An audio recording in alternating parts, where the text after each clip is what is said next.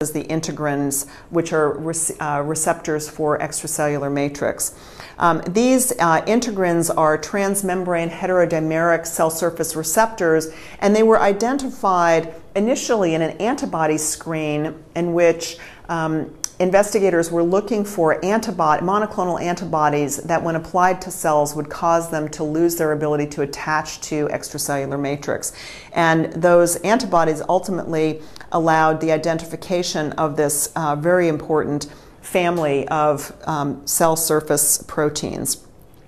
These integrins are critical for adhesion to extracellular matrix as well as transmembrane signaling, and they're concentrated in cells at specific zones called focal adhesions, which are specialized areas of the plasma membrane that are important for adhesion to extracellular matrix. You can see an example of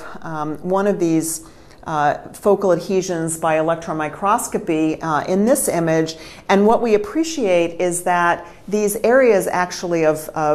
enriched in integrins where the cells attach to the extracellular matrix are areas where the extracellular environment is really aligned and integrated with the intracellular environment, in particular the cytoskeleton. So these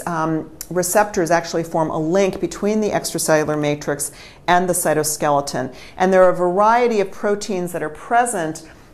clustered with the integrins at these sites, which facilitate the linkage of the integrins on the membrane to the actin cytoskeleton. And although I don't have time to discuss this now, this linkage is actually quite critical for the function of the integrins, both in terms of adhesion as well as in terms of signaling.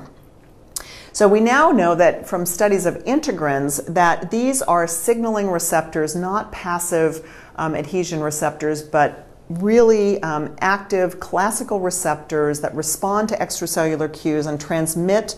information bidirectionally across the plasma membrane to regulate both the ability of the cells to adhere as well as their ability to migrate, which is of course critical for metastasis in tumors, as well as to proliferate and to survive.